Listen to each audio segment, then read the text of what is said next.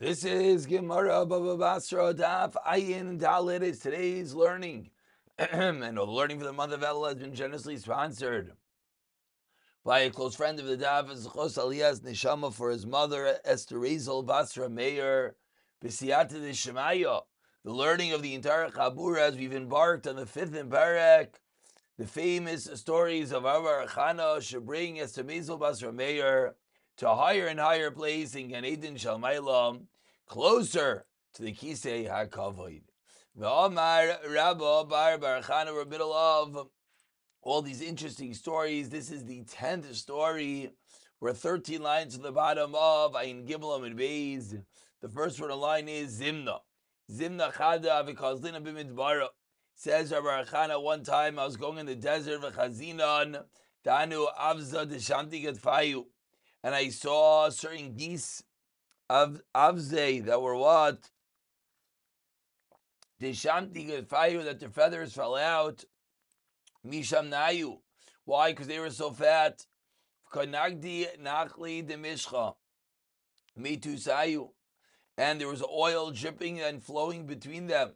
And Aminaluhu says Rabbi Chana, these incredibly fat geese, that the feathers have fallen off, and there was just rivers of oil flowing beneath them. I said to them, Islam Begavaichu Chalki La Alma the Asi. Asked Rabbi Chana, do you have a portion in the next world?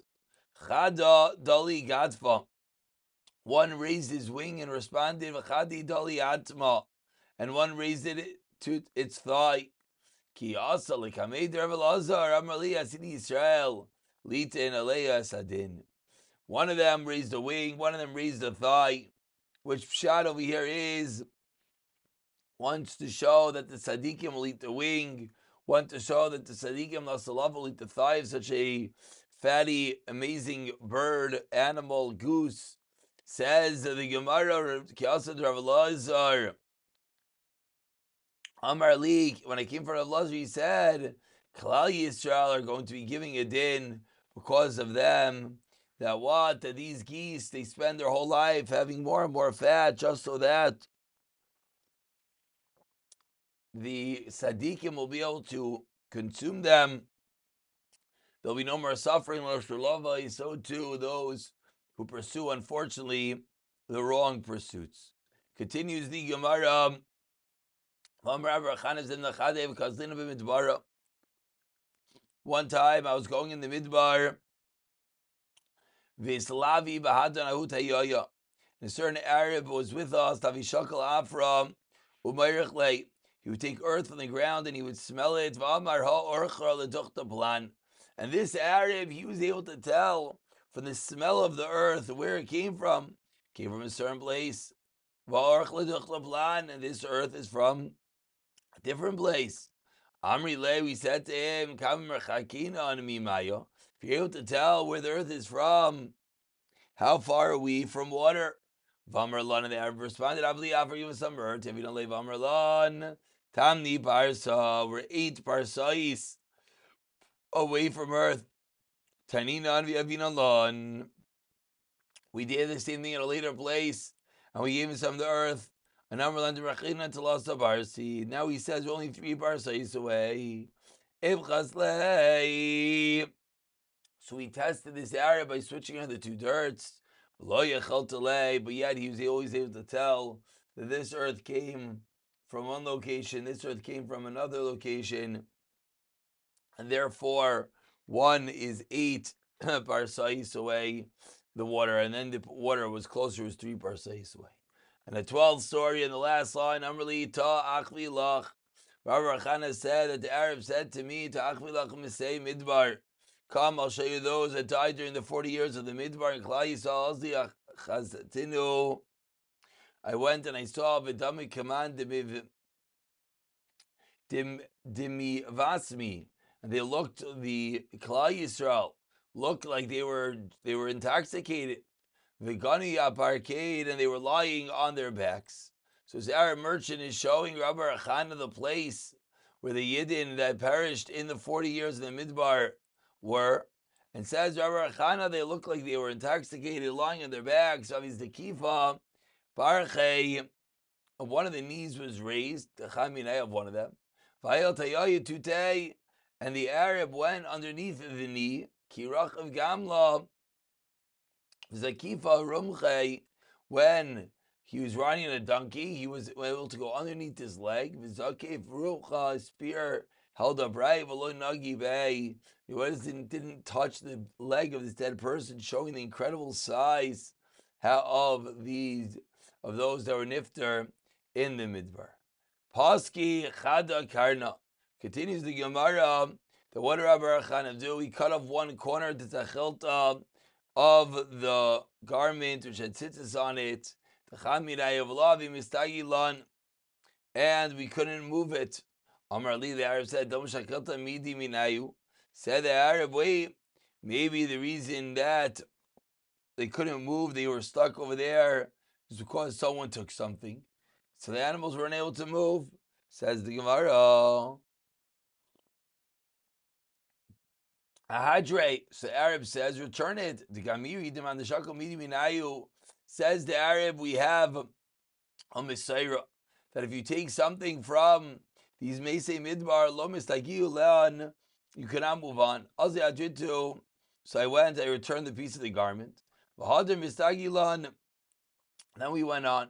Kasuk the Rabbanan. So Rabbi Rachana says, later when I came to the Rabbanan, Amruli, they said to me, Kol Abba Chamra. Every Abba is as unintelligent as a Chamar, a donkey. And every Rabbi Rachana is a fool.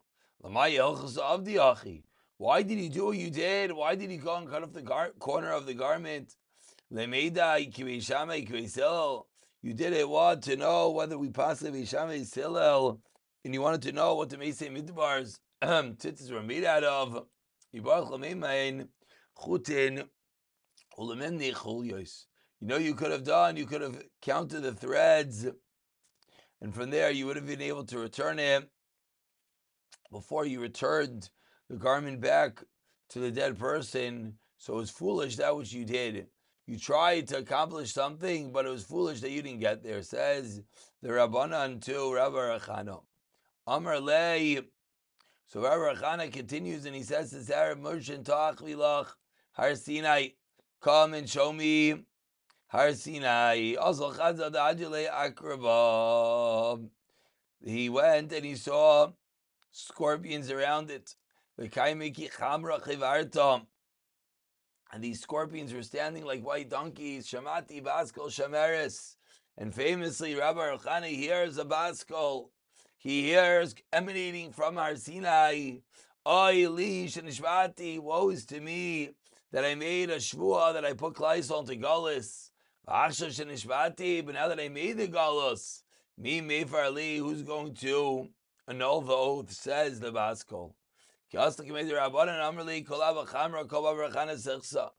Rabbanan again responded to Rabbi Rachana that you were in such an incredible opportunity and you were so foolish. You should have responded to the Baskol, Mufar which could have potentially brought the Geula. Why didn't Rabbi Rachana do it? So Rabbi Rachana was unclear. Maybe it was the shvu of the Mabel. He didn't want to bring another Mabel. Rabbanan, but according to Rabbanan Imkain, if it was the shvu of the Mabel, Ayali Lamali, why would Hashem say Ayali, which was a telltale sign that it was a shvua, not to bring the Geula? And he should have been me for that shvua. Amar Li, Rabbi Chana said that the Arab said to me, Ta'ach vilach, let me show you those that were swallowed up by kairach. Hazai very busy. They saw two cracks in the ground. Kamafki kotra, that was smoke was coming out of it. Shakal gabva da'amra, they took wool shearings. Vamshina b'mayon, they soaked it in water. Udatzite rasha de rumcha, and they put it out of a spear. Va'ayli hasam, and they put it into the crack, into the ground in which the smoke was coming out of it. When they took out the spear that had this wool that was wet around it, it was singed. Amar Li, so the Arab said, Atzi Zamai Shamas. Listen, what do you hear? Shamata Davi Amrim, you hear that those swallowed up by Kairach that are saying, Moshe v'teirasai hemes. Moshe hemes, teirasai hemes, v'hein v'adayin. And they are mistaken, referring to themselves, referring to Kairach ve'adasai. Amar Ali, Rabbi Chana continues with a 15 story. Klotas in Yamim Adal again, every 30 days. Klotas Yamim. Madal again. Lahacha kibasa b'kalachas. Every 30 days, Gehenim comes back over here. Excuse me, it's still in the middle of the story with Kairach. That what the Arab says, Kol Tlas in Yamin, Mahadli Gehenim Lahacha. Every 30 days they shake of Gehenim, they bring Kairach Vadas over here, V'amri Hachi, Moshe V'terasa Yames, V'hein Vadayin, and that's when you're able to hear Kairach Vadas saying how Moshe was right and they were mistaken.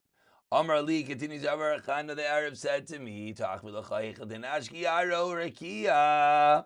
Come, I'll show you the place that heaven and earth touch. Shekalti adadi, shekalta l'sil ta'i, stenachta v'kavta derekia. Take a bread basket, they put on the window of heaven, place where it touched, adam etzilna bi'isa, v'lo yashkechei. And after they davened, I went, but I couldn't find the basket. Amin alei, kagan v'yachal, there's gan of him. V'amrli, hai galgal derikiu. No, there's no gan of him. This is the galgal derikia. It's the heavenly sphere that is rotating, and the basket went. The hadar nata alamachar, hachal mishkachas lo. He had to wait till come back tomorrow morning. Of course, difficult to understand with modern day science, but let's move on. Rav Yochanan, a 16-story Mishnah. Rav Yochanan told us, one time, I was going on a boat with Chazina, we saw certain fish, Tavke the Reishe, Mimaya, they were taking the head out of water. With the Mayanenayu, Kitre Siara, and the eyes of the fish were like two moons, Vinafit Simaya, Tarti Zimne, and water came out of the nostrils. Kitre Mavri the Surah, like the two rivers of Surah. Rav Safra Mishtay, Rav Safra now tells us stories in the Chadei of Kazana B'Sfinta. Chazina Hu Kavra. We were going in a boat and I saw certain fish. Tavke L'Reisha Miyamba, took its head out of water. It had horns, and engraved upon the horns was what? Ana Baria Kala. I am a small creation. Ana Baria Kala Shaviyam, the smallest creation in the sea. Vavina Tlas Mea Barsi, and 300 parsais long, Vaslana Lapuma de Leviasan, and now going to the mouth of the Leviasan, which of course will be around Bisman and Mashiach. Amar Avashe, who Eza Diyama, that fish is the sea goat, Haveu Bechisha, Ve'isle Karna, searching for his food, and it has horns. That is this special creature in the ocean. Rav Yochanan says the Gemara Mishtah, 4 lines on the bottoms, and the Chada one time of Kazana Bisfinta. It's going in a boat, Chazina Hu Kartelisa. Says Rav Yochanan, I was going in a boat, I saw a certain chest, Avikamik Viba, Avanim Toivois, Umargaliois, and precious stones and pearls. Vahadre La Mine de Kavram, and it's surrounded by a fish called the Mikri Karsha. Nachis, they went down as we turn over to Ayin Dalam Ibeis. They brought a diver down over there to pick up the treasure for Ragashubai the Shamte, but the fish saw the diver there and it wanted to cut off Shamte La'atamai, the thigh of this diver. Shadi Zika de Chala. So the diver threw a bottle of vinegar at it. Nachis Nafik Bas Kala. And the smell of the vinegar caused the fish to swim away. Nafak Baskal Amrlan Mai Islacha Bahadi Kartalita. A Baskal came out and says, what do you have to do with the chest of the Bisud of Chanina ben Daisa, the wife of Chanina ben Daisa, the Sida, the Shadi Techalta Bal Sakil Alma, who will keep in it the Chilas for the Tzadikim of the next world. We continue 6 lines down with another story of Rav Yehuda. Dalsi Rav Yehuda says the Gemara, Hindu Yamishtaye. Rav Yehuda from Hindu, from Ethiopia, related the following. Zimna Chada, one time, Havazal Basita was going above Chtinahu, Evan Tava says, Rav Yehuda, I saw a certain precious stone, Davi Hadar Tanina, a precious stone that was surrounded by a sea monster. Nachas Bar Amurai Lasoi. They sent a diver down, Asatanina. And again, Kabay Lemivla Lasfinte. A sea monster came and wanted to swallow up the ship. Asay Pash Kinasa. A raven came, Paskilareshe, cut off the head of us, the sea monsters. There's so much blood that the water changed into blood. Asatanina Chavra. Another sea monster came, Shakla Taliale. Another sea monster came, took the stone and hung it on the den monster of Achaya and brought it back to life. Hadar Asay Kabai Balan. Hadar Asi Kabbalah Bilal Svinta came again and wanted to swallow up the ship. Hadar Asi Sifta Baske. So a bird now came and cut off its head. The Reish Shakle Lahu Avin Tava took that precious stone, shot to the Svinta, and throw this precious stone onto the boat. Vavihani Sifra Malicha Badan. We had some salty birds. Asfino Luyayu, the diver, put the stones on top of these birds. Shakli Barchlu Bahade. They came alive again. They took the stone and and they flew off with it again. Obviously, many deeper pshatim to these stories. Tanu Rabbanan, we're on the third wide line. Tanu Rabbanan, Maisa, Rav Elazar Yeshua. Story of Rav Yeshua, Shaya Bain, basically they're coming about by Rav Elazar Yeshan. Rav Elazar was sleeping. Yashin, Rav Yeshua, here was awakening. He says, hey, Rav Yeshua. Rav Yeshua trembled. Vinegar Rav Elazar. Rav Elazar woke up. Amar Le, Rav Elazar said to Rav Yeshua, Ma'azeh Yeshua, what's going on? Why are you shaking? Amar Le, Ma'ar Gadol, Risavei Yom. I saw Ma'ar Gadol. I saw a great light in the sea. Amar Le, Shamei Nav Shalav Yasan Rita. Maybe you saw the eyes of the Yasan. They'll say, Ve'ina Kifa'afeya Shachar. Amar Avashi. A 21st story. Amar Le, Yehuna Bar Nelson's in the Chadek of Zina B'Midbar. I was going in the desert. I was going on the desert. We had to meet with us. We opened it up and we cleaned it out. We cut it open. We put it on the herbs. We're about to roast the meat. While we were getting wood to make a fire. The meat went back to its original form. And we roasted it all whole. We came back 12 months later to that place. We found that the same coals were still lit. Were still glowing. Maimar explained what was going on over there. Isva Samtara Hava. That herb was Samtara. Hanu Gomri Have Hanu Gomri Dirisma. And their coals were of roasting wood, some special coals that were able to stay lit for a very prolonged period of time. Continues the Gemara V'Yivra Lekim Sataninim, talking about the creation of the Leviathan. We're about 12 lines down.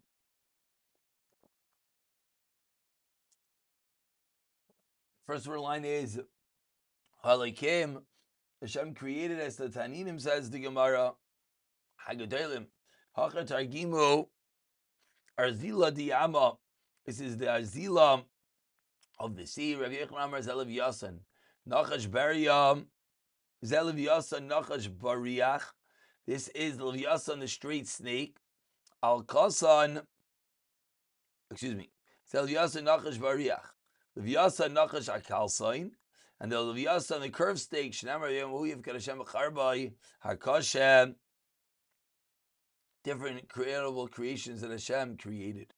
Amar Rav Yehuda continues. Rav Yehuda talking about the creation of Leviyasan. Amar Rav Kol Masha Baruch Baruch Hu Ba'Lamai Zachar Nekeva Baram. Every entity that Hashem creates both male and female. Af Leviyasan Nachash Bariach Leviyasan Nachash Akalsain. Zachar Nekeva Baram. There's a male and a female. V'Lmayin is Kakin Zelazeh. And if these two creations would get together and have relations, Machrivin Kolam Kulai. it would destroy the whole world. So Masa Kadosh Baruch Hu, what did Hashem do? Siri says Hazachar, Hashem castrated the male of Yasan so that it cannot impregnate the female. V'hargan Akeva, and it killed the Akeva, Malcha Sadikim, and it salted the middle of Yasuf the Sadikim, Lasalava Shenamar, Vargas Ataninim Asher Bayam, Vahemos Vari Elev Zachar Akeva Baram, and even the behemoths of 1,000 hills, Hashem created male and female. And similarly, if these animals would get together, it would destroy the whole world. Castrated the male and it called off, made the female unable to have children. And saved for the Sadiqim in the future.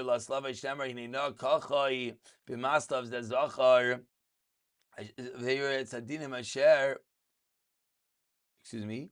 Hinei koyach b'masnav ze zachar, v'oinoi b'shriibit noi ze nekeva. Says the Gemara, Asnam nisaris the zachar l'sani l'nekeva. So ask the Gemara, why by the Leviathan did Hashem do the same thing? Why did Hashem have to kill the nekeva? Just cool it off, make sure it doesn't have to be able to have children. Dagim Priti says the Gemara, and therefore whatever this means, but a Leviathan was just cooled off, unable to have children, the dugim, the fish are so parrots, they would figure a way how to do it. But Levid Ibcha says, Gemara, why doesn't Hashem do the opposite? Hashem could have killed the male of Yasan and sterilized the female. Says Gemara, some say no, the salty nekeva Leviathan meat is better. So that's what Hashem wanted to do for the Sadiqim.